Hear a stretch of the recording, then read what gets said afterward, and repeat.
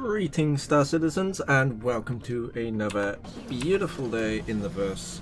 Now, although this is one thing that I said I wouldn't do, today I'm doing somewhat a tutorial on racing, though it's not really going to be a tutorial because it's going to be made redundant, and I have said in the past I don't want to make a racing tutorial or a racing video because it's all going to change when we get 2.6.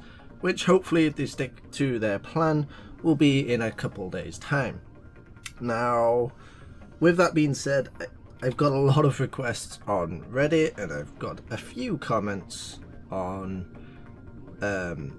YouTube, and I've also got a few people on Twitch that just keep asking for it. So I figured I would give a little bit of sort of, not so much a tutorial, but just how I learnt, because every racer in this game most likely started out very rough. I know personally I did. I could hardly fly in a straight line, let alone get around the track. So the recording is live for this video, so I do apologize for my clicky keyboard. I have a very loud mechanical keyboard, and there is literally nothing I can do to drown out that sound, so I do apologize in advance. But getting on to the tutorial, so for M50 users specifically, one thing that definitely helps, at least for 2.5, I don't know if this will be fixed in 2.6, but the engines bug out every single time. And I can't really show you what I mean by that because I've already fixed it, but actually I can show you. I can kill myself. So if we ready up, so the engines bug out where when you boost forward you go up slightly and you get kind of a fishtail effect, and the way to fix that is to press the 6 key twice to sort of disable and enable your engine. So if I just kill myself here, I can show you what it means, because every time you respawn you will have to do it, and of course the M50 is clearly made out of titanium metal as it refuses to destroy itself. But yeah, now we haven't. So if I just go forward, you can see it goes up. So I did not move the mouse then, but it went up.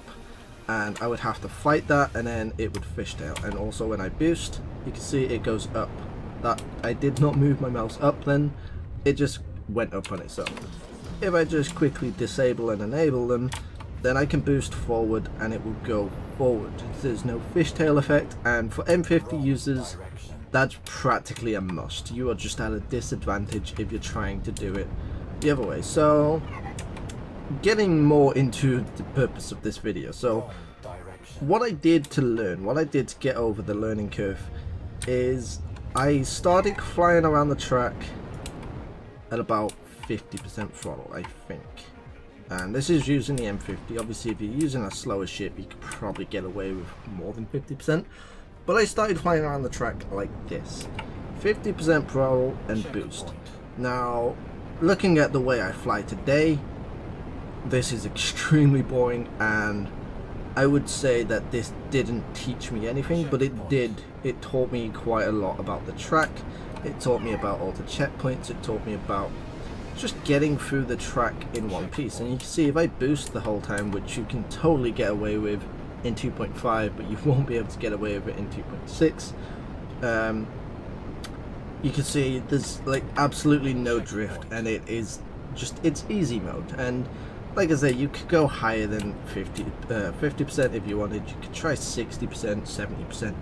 Maybe you're comfortable going 100%, but just not with the afterburner. The afterburner is where it gets tricky. So this is literally what I did. So for those that just think that, you know, the top tier racers are naturally good, we're not. We grinded as well. We got through the rough patch, and it is all just mainly memory muscle. I would say is the biggest sort of aspect into racing, is just getting the memory muscle of how much do you need to turn at a particular checkpoint. What point do you need to start space braking? What point, you know, do you stop space braking? All this stuff, it is just all repetition, and you get it through practice. So I'm going to skip, but essentially what I did is I did the whole track in 60% throttle, then I went up to 70%, and then 80% and 90%, etc., up until I was comfortable at 100%. So now we're doing 100% but with boost, and you can see At 100% it gets a little tricky. I lost my boost there for some reason, but it gets a little tricky, and you also want to try and sort of implement the stuff you would do if you was if you was afterburning. So using space brake at the times that you would space brake afterburning. Now obviously if you're new to racing, you're not going to know where you should and shouldn't space brake, and this is also dependent on the ship that you're flying, because obviously every ship flies differently, and M50 can get away with a lot less space brake than a 350R, and so can a Mustang. A Mustang can get away with practically no space brake or no space brake at all. So yeah, I mean, to the way I fly now, this is boring, but like I say, to people who are beginning and just starting out, this is a good way of just getting used to the track, because that's also the biggest aspect to racing. It isn't necessarily just the skill, it's getting ready, getting familiar with the track, getting familiar with exactly where the checkpoints is, to the point where you know where all the checkpoints are off by heart. You shouldn't be relying on the laser arrows that are guiding you around the track. You should be relying on memory. You should know exactly where the checkpoints are and how to get to them. So this is literally how I used to race. I used to race in public races like this where I did not use afterburner because I was terrified of using afterburner. And the lap time is decent. I mean, I'm getting, what is it, like minute lap times? It's decent if you look at the Arena Commander. I mean, not many people get that good lap times unless you're against someone that is sort of like on the top tier, or, you know, they're trying to work towards the top tier of racing. Most of the time you get people that are just trying to farm REC and they're not actually trying to race. So like I said, I sound like a broken record now, but like I said, this is literally what I did. I did this for hours and hours and hours, and I spent weeks like this. I flew around the track like this for weeks, and what I did is I slowly started implementing the afterburner. So I would say sort of like this point, the straight, I felt comfortable. I would, you know, afterburn through this straight, and then I would sort of come down here, and then I would stop afterburning, and I would go to boost, and I would come around here, and I'd boost up here. Obviously that's the wrong way to do it. In the M50 I should be space braking there, but at the time I didn't know. So I'm sort of going a little bit into the past and sort of how I used to fly, not so much how I fly now, just so you can get a little idea of how I learned, because a lot of the way I learned, I didn't learn from videos, and I recommend learning from videos. That way you don't pick up any bad habits, because there are a lot of bad habits that I picked up and I had to break, and the only reason I knew how to break them is I started watching videos like Shive and Showtime. I'll leave a link to those videos in the description below so you can check those out. Those two are far better than me at racing, and I just watched their videos to figure out the racing line, to figure out where they brake, to figure out what to do, and then I can try and sort of mimic it. Now obviously it's not going to be as good as theirs because they've got the timing down, but you can sort of, you can learn from the same racing line that they're racing with, and that way you don't start developing any bad habits. So one of the bad habits that I developed is on that second checkpoint I didn't space brake because I felt comfortable not space braking. I felt safer without the space brake. But you can see, like I said, lap times, they're not horribly bad. Now obviously they're nowhere near top 25, they're probably not even top 100 though. Yeah, they're probably not top 100, but it is a lap time and it is something to sort of work off. So once I got comfortable with that, I started space braking more, and like I said, I picked up that here you should space brake, and I started afterburning more, and I got familiar with this corner so that I could take that without any space brake. Then I got familiar with this bit so I could go, well actually no, I didn't used to go down here, I used to go a different way. I'll show you that on the next lap. But then I got familiar with going around here, which I completely messed up. One of the side effects of doing this live is you look like an idiot. Well, not live, but I think I'm stuck. Oh no, it's just enabled the flight landing mode. I suppose the ultimate extreme is you could fly around in landing mode. But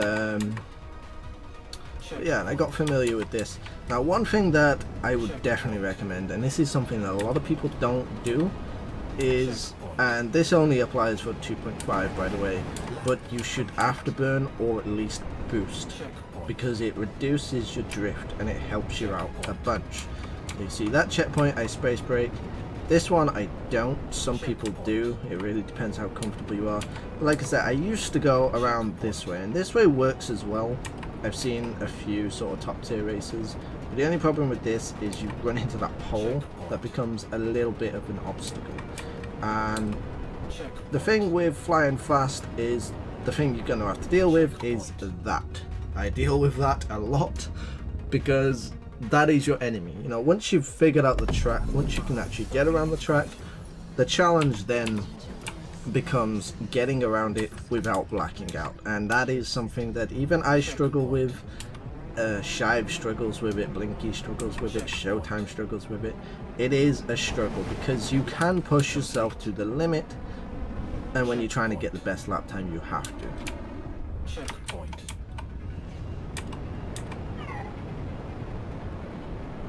Checkpoint. So yeah, I used to go down that left side, but now I go down this way instead. And for me to stop the blackout, I do apply a bit of space brake here.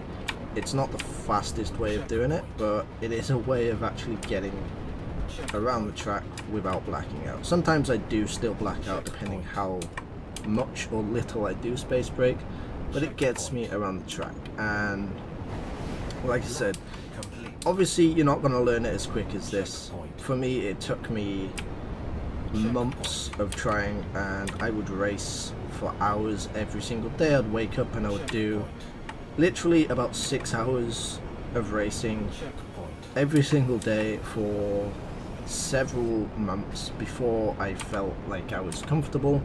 And I've been doing this for a lot, but I didn't record any of it because I felt it was sort of, it wasn't really impressive to record. I kind of regret, oh, there we go, I kind of regret not recording it because it would have shown a little bit more of how I sort of developed over time. Now obviously I'm not the best racer, but I'm fairly good.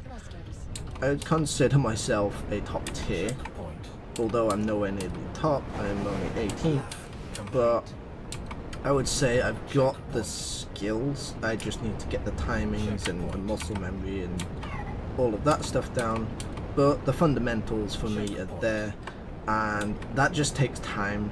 It takes time, it takes practice, it takes repetition. And I would recommend people that don't have something like an M50 or a 350R or any sort of decent racing chip, I would recommend doing all of your practice in public matches, and then that way you're earning REC.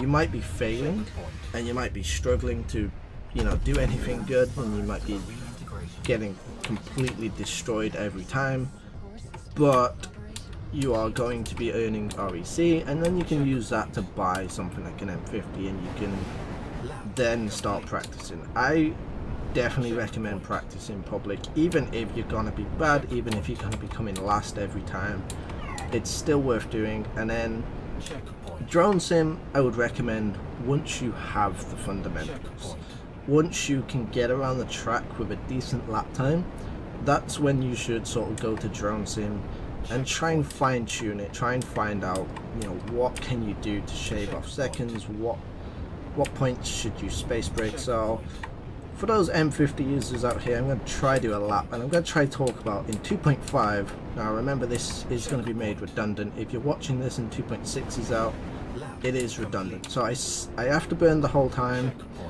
I space brake about here, I release there, I go up here, I don't space brake here at all, I just sort of take the curve, I rotate myself, obviously, I come through here, down here, try get as low as possible, that way you're not turning as much. I just follow the curve around here, I space brake a tiny bit there, go up here, space brake again, release, and then go down. Checkpoint. And like I said, those last two corners I should not be space braking. I should be trying to find a way to do that without space braking, but it still gets me a 41-second lap time, which is decent. It's not amazing. I have got better than 41 using the same method. It all comes down to repetition. Once you've got this point mastered, it is just trying to push yourself to the limit. So like I said, finding how hard you can push yourself before blacking out, because that is the ultimate challenge, is sort of getting the timing so that you can push yourself without blacking out. I'm probably going to black out there. Actually, no, I didn't.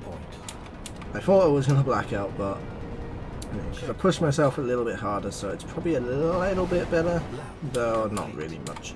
And another thing you can do is try reduce the the space brake there, but obviously then you run into the risk of running into the building. But if you can get that to a point where you use very little space brake, then you will also shave down your times. The key is using as little space brake as possible, but you do still have to space brake, and you do still have to make the cone. And my ship is going all over the place, and there we go, it finally destroyed itself. So yeah, that's just a little bit of sort of advice, a little bit of a tip, just sort of going through how I developed as a racer and how I figured it out. I wouldn't recommend trying to practice with the, you know, the fast race ships. Like the 350R is extremely difficult to figure out, at least in 2.5. I'm not sure how it's going to change in 2.6, but in 2.5 the 350R is extremely hard to be good at. So if you're using a 350R and you're doing bad, then there is nothing wrong with that. I cannot race with a 350R. I've tried it several times and I am terrible, and I could show you me racing with a 350R and that might make you feel a little bit better about your own abilities, but I'm not going to. Racing ships that are really good is the Mustang racing ships, so the Omega or the, is it the Gamma? Those are very good for practicing because they are very forgiving ships. They're not super fast ships, and they fly very similar to an M50. So if you're planning to upgrade from that Mustang to an M50, the Mustang is a great ship to learn with because you can develop similar habits that you will pick up as an M50, and it won't be as sort of drastic learning curve for you. And obviously with the slower speed, it's more forgiving. You can get away with some more mistakes and just try and get the best lap time you can with a Mustang. And like I said, practice in public races, that way you're earning REC and you can try out some other ships, because ships are very different and some people are going to be attached to certain racing ships and some people are going to be attached to other racing ships. So some people will naturally be good at a 350R. I know some people that are the complete opposite to me, and they find the 350R really easy to fly and the M50 really difficult to fly, because the M50 is very agile and it's very twitchy and responsive and it's very fast paced, whereas the 350R is a little bit smoother and a little bit sort of more can't think of the word, but it's smoother and it's more sort of, it just responds a little bit smoother and it's not as twitchy. You probably don't black out as much, though with the high speeds it pulls. You could probably easily black out in a 350R, but I don't know much about a 350R. I've only ever raced, well, I've only ever properly raced, like where to the point where I've learnt how to race with the M50 and the Mustang. I tried a bit of the Zion Scout, but I did not do well with that. Zion Scout is okay, but it runs into issues with its size. It doesn't start properly in the race, and then getting through the checkpoints and getting through certain parts of the track is a little bit of a pain. So I wouldn't really recommend it for the tracks that we've got now. Perhaps in the future, if we get sort of less obstructive tracks and we get bigger checkpoints, then it may be viable.